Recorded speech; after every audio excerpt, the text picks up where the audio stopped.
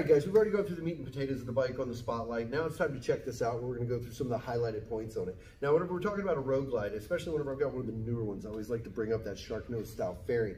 Okay, in 2014, Harley introduced the Rushmore Project bikes. Okay, and they redesigned the fairings, stereo systems, and everything at that point, bag enclosures and all that kind of good stuff. But they also skipped a year of the Road Glides. Okay, they didn't bring it back until 2015. Now, Harley was smart, and they even let the salespeople out there know that they were going to be skipping a year, and it made it one of the easiest years to be able to sell a Road Glide, because all you had to do was come up and tell the customer, hey man, did you hear next year that Harley's going to skip the Road Glide? They're going to redesign the fairing. Oh my God, everybody would be like, oh, I need the one right away, because the Road Glide riders are always so dedicated to it. Well, Harley did knock it out of the park when they brought it back in 2015 with a 3-vent system and some scallops on the fairing to be able to improve what was arguably one of the best on the market. You got an open and closing vent here on the front, okay, up at the top underneath the windshield.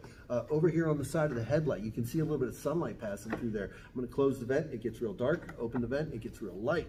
Okay, and then you've got another vent, of course, here on the opposite side of the headlight as well. Now, we're not going to see any light going through and playing the buttons on that one, but it's definitely something neat to see, and that wind is actually going to be able to come through and channel the wind away from the driver. Okay, so you can actually use a shorter windshield and get a better ride quality. Now, this being the 2017, it was also a first year for a front end. Okay, what they did is they actually put a dual cartridge system in the front shocks to be able to make this thing handle like an inverted front fork. So the ride quality of this bike has been dramatically improved over the years. 2017 stepping up as much as it did back in 2015 as well.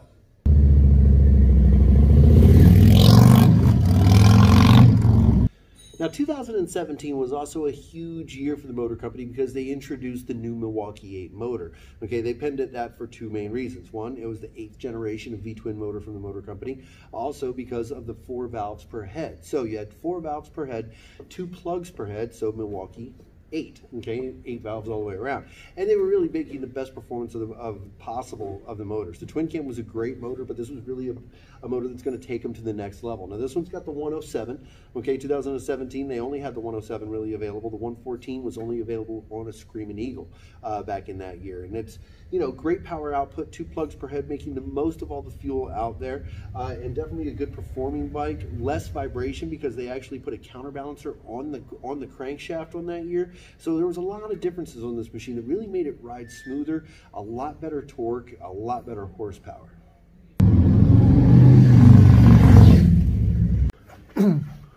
Something else that really changed in 2017 about the bike was in the saddlebag. A lot of people didn't pay a lot of attention to it, but it was something that was only possible because of the Milwaukee 8 motor. It was the mounts, okay, the mounting system on the saddlebag.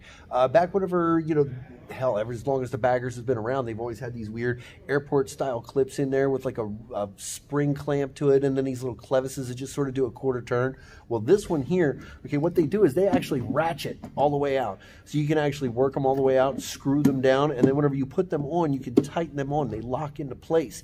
And then they've got sort of almost like a toilet handle here. And what that'll do is stop them from backing out in case they do it.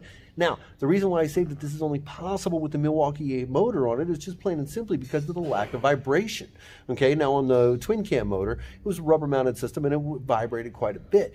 But on the 2017, the Milwaukee 8 had a very, very minimal vibration because of the counterbalancer that was on the crank. So you were able to put a mount on the saddlebag that was going to be a lot more solid, less prone to fall off, and it's not going to shake the bag into pieces because of the vibration. See?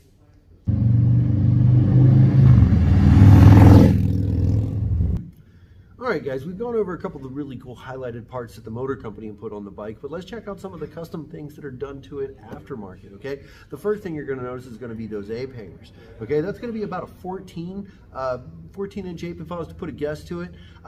The cool thing about apes is not only are they cool looking, but they're also really helpful for long haul comfort. Okay, let's just say, for example, okay, I'm a lofty 5'6.5" on a really good day. I'm going to claim that, every bit of it. Don't you say any different. But you can tell this is going to be right up level to about my shoulder. Okay, and whenever you've got that hand level to your heart, okay, you're going to get the best blood flow. You see people that are shaking their hands out all the time if their bars are up here or if their bars are down here. Okay, that's the thing. Whenever your bars are low, it also hampers your blood flow. So whenever your handlebars are just about level to your shoulder, at least towards your heart, you're going to get the better blood flow, better comfort level, and let's just face it, you look cool as hell. And then, of course, one of the first questions everybody's going to ask is, what kind of exhaust does it have on it? You know, we always spend way too much money to try and get our bikes as loud as humanly possible. It always just winds up costing us money and, you know, noise ordinance tickets, or, you know, just pissing somebody off, your neighbors, your homeowners association. Does it stop us? No. And what's the first question we're still going to ask? What kind of pipes does it have on it? And this one here has got a set of Vance & Hines high outputs, okay? They're the big, fat, slip-on pipe. They've got a good rumble to them. Like I said, this is just a slip-on exhaust. It does not have a full tune stage 1 or anything to it. It's not really needed. The 107 puts out great power, and with the slip-on pipe from Vance & Hines, it's really got a good rumble, so it's definitely going to send you down the road and let everybody know that you're out there rumbling around on one of those big Harleys.